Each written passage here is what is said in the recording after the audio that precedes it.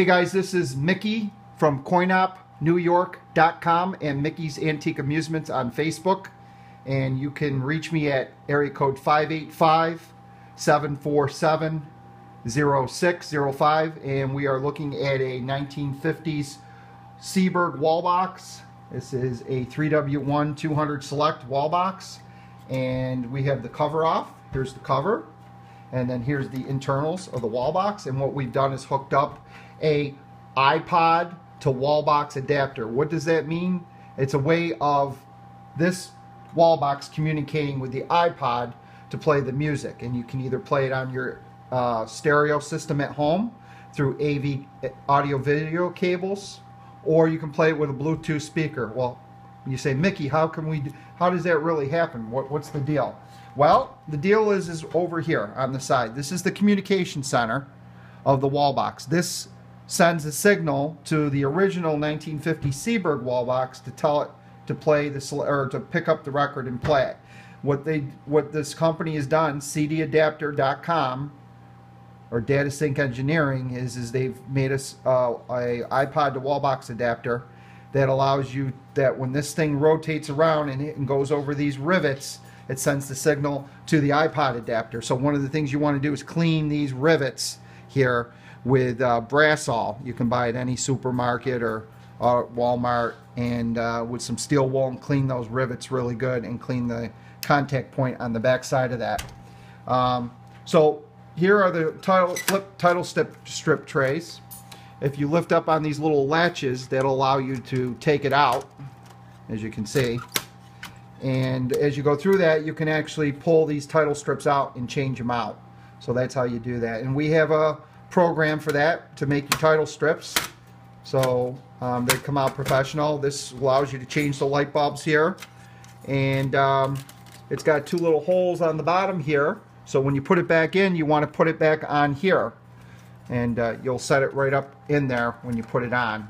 And then latch it back on when you're done, like that. So, all right, let's take this off. Okay, put that to the side. Here is the Ipod to wallbox adapter. We've got green tape around it, but this is the system that we bought, and it has wires going off at a power supply, the white wire that goes to the Ipod, the wires that go into over here to wire, so it communicates with the communication system here. And what we do is we bunch these wires up, we tape them off, and we stick it right behind where this goes to sort of hide it in here. So that's what we do. Okay, so looking at this system, you've got your little connectors here. We've got two wires coming up from the coin switches, okay, and these attach right here, and you twist these on, and then you put your wire nuts on right here, these gray wire nuts. We twist that together. And then what that allows us to do when we put this this back onto the wall boxes is we have a little button here, and if you push that, that simulates a quarter drop, which will give you 4 plays or 3 plays, however you set up your system. So let's go around to the back here. Well, before we go around to the back, let's go ahead and we had pulled the 2 screws here, okay, for this plate. Right here, and we just dropped those screws down in there. They're on the ground here, so that's no problem. And you can see behind this plate there's this little switch here. You can see, and when we push the buttons in, you can sort of see it sort of makes or breaks. You see that? So let's just spin this around.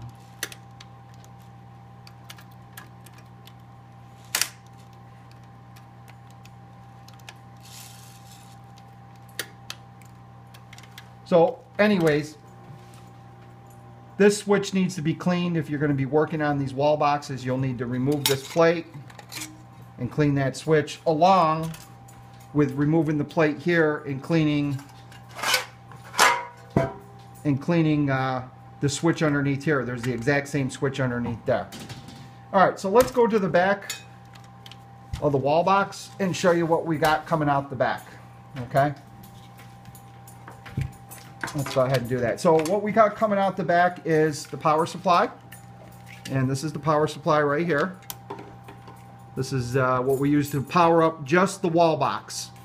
Okay, not the iPod to wall box adapter, and that's wired to those nuts, so that's got to get plugged into the wall. And then this is the power supply coming out the back again for the iPod to wall box adapter. So that gets plugged in. So you got two things to plug in. Then you've got your RCA AV cables, red and white, and you can add on the female connectors and run a long one to your AV stereo receiver if you want, or you can use Bluetooth. Okay, and how do we use Bluetooth? Well, we have this white wire running up, and there's extra wire. We don't want it inside the box because it takes up too much space. So what we have here is a Bluetooth sending unit, and we have the iPod, and then we have the cord coming off the wall box adapter that data sync sells. And then we have this little go-between here, because if we plug this directly into the iPod, it will not charge it. This reduces the amount of voltage going in, and it allows you to keep this iPod charged continuously. So the iPod battery could be bad and you could still use it. So let's go ahead and take off this. Let's see, it's Velcroed. That's my little iPod wall box adapter. Well, we use this as a Bluetooth sending unit. These are about $20 on eBay. So that goes there. And then if we undo this, as you can see, we have your iPod right there. Let's turn it. As you can see, there's the iPod, and then this is the Velcro for this. So basically what you do is you put it back together, and then you just line it up with your Velcro, and then you plug in your little Bluetooth sending unit into the headphone jack, and there you go. You've got a system right there.